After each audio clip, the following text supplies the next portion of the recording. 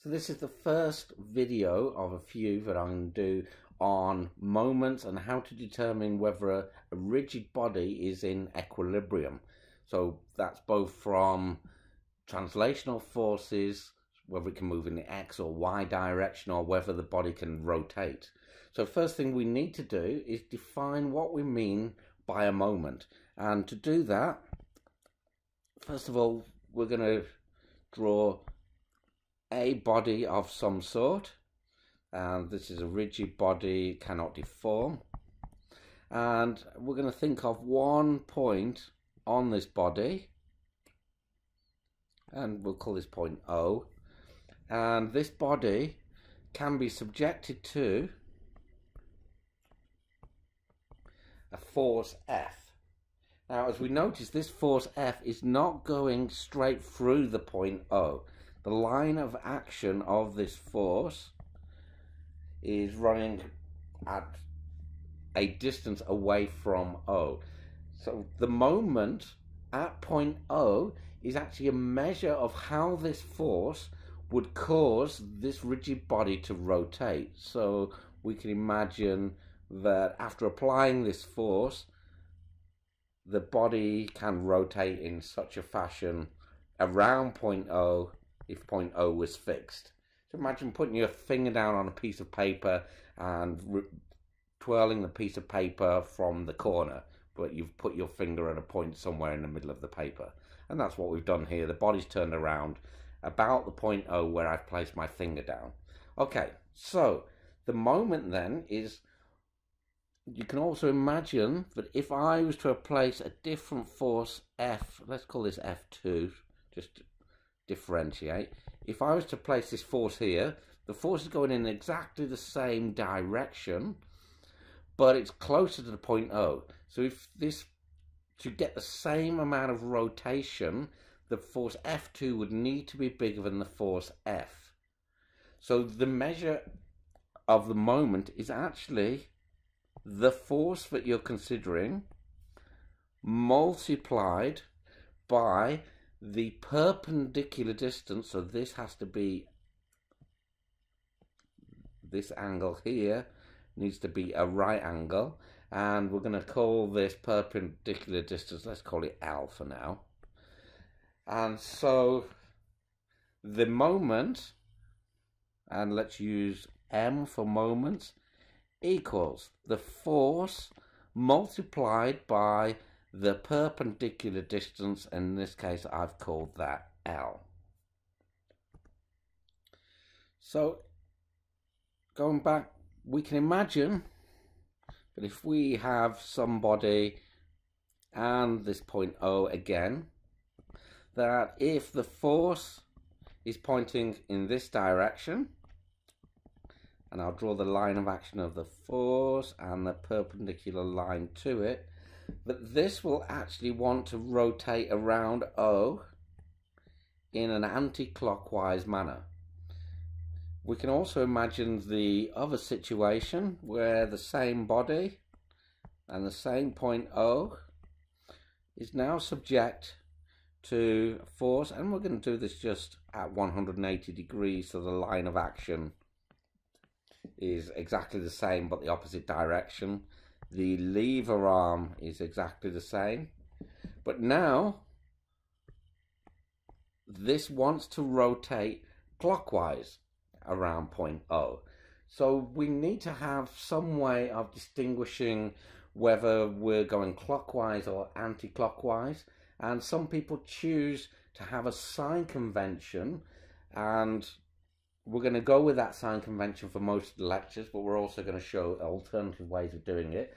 But we're going to say that going in an anti-clockwise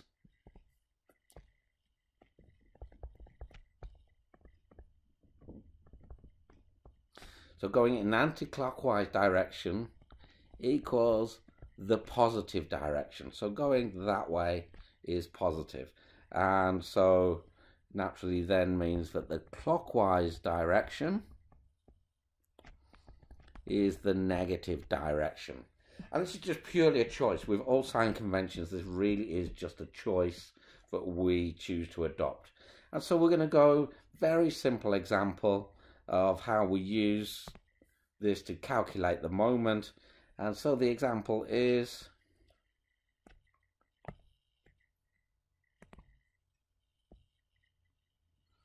I've got a body here, have some dimensions. This body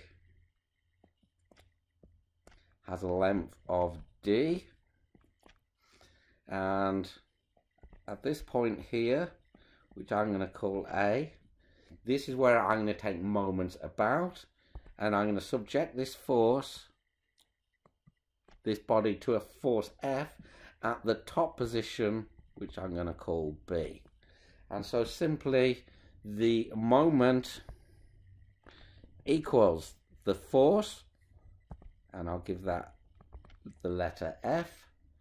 So the moment equals the force multiplied by the distance, and so that equals, and so if we were to say that the force, for example, was equal to 20 newtons and the distance d was equal to 5 millimeters, then we can say that our moment equals the 20 newtons multiplied by 5 millimeters. So the moment is 100 Newton millimeters. Be careful with the units there, that you consistent. We kept with millimeters. I could have converted to meters, and then I would have had to put the units in meters. And then we need to recognize in which direction this moment is acting around the point A. And in this case, so what you can do, you can imagine putting your finger down on a piece of paper. If you're doing this on paper rather than on a computer, put your finger down on the point A and pull the piece of paper. Maybe the edge of your paper is over here, so pull your paper along the line of action, and this will want to make your paper rotate in a clockwise direction, and therefore we're going to say that this moment is negative. Okay, that was a relatively simple example. And now let's complicate things matter. Let's look at exactly the same body.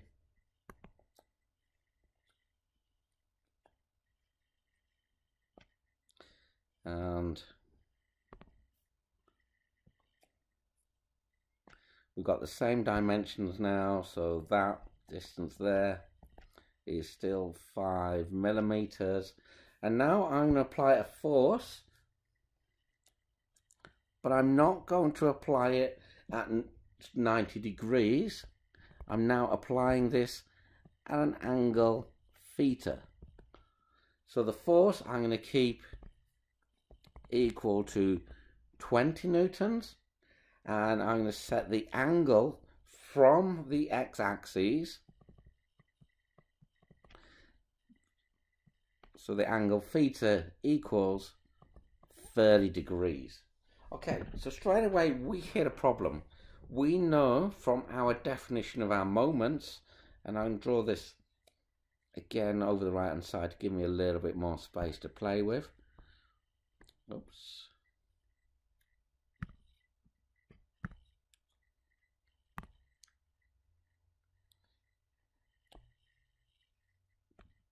So here's our body, and our force is now at the 30 degrees, and our definition of our moments was force times perpendicular distance. And this presents us with a bit of a problem, in that the perpendicular distance is actually this distance here, and we don't know this distance. Now, from high school mathematics, we can use the vector dot product, work out where the definition of these two lines, and we can work out where this point is, where the two vectors meet up, and then we can finally calculate what this perpendicular distance d is. Okay, but that's And that's one way of tackling the problem. What I'm going to suggest we do is we go with an alternative method, and then, so, didn't want that in red, let's do that in black. An alternative method would be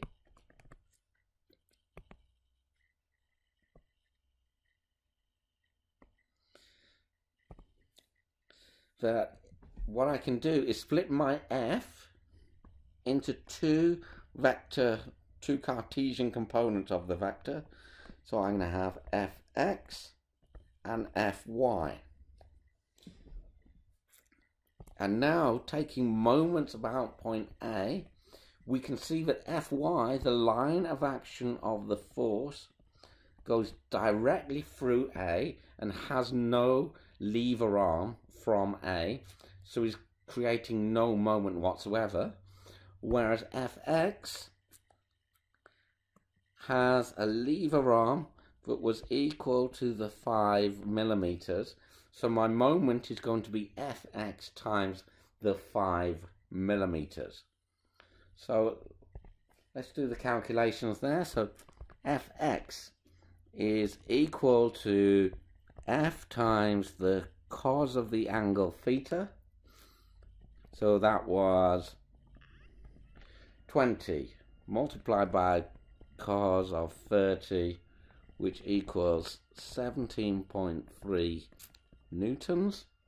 And now, armed with that information, the moment, and this time rather than just calling it m, I'm going to give it the subscript a to denote that it's the moment about the point A. So m at A equals 17.3, the Fx component of the force, multiplied by the lever arm of 5 millimeters. And again, recognizing that that's going in a clockwise direction gives me a moment of minus 86.6 Newton millimeters.